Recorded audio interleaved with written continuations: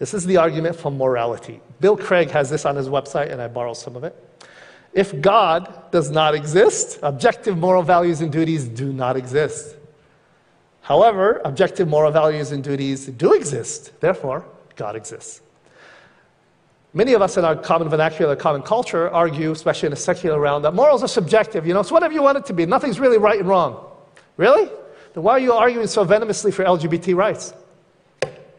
So you do believe it's wrong what some people do to the LGBT community, don't you?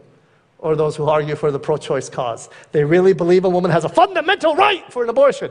Oh, wait a minute. So it's wrong to curtail that right? So you do believe in right and wrong, don't you? Now let's talk about it, baby. Where'd that come from?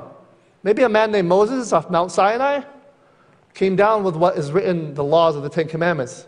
Murder wasn't wrong because he brought it down. It was already wrong before he brought it down. And what God is saying here is there's a law above all our laws. And that law comes from an ultimate source. By the way, let me make a side point. There are many atheists and Muslims I know personally who are better people than some Christians I know. Believing in God is not necessary for you to live a good life or a moral life.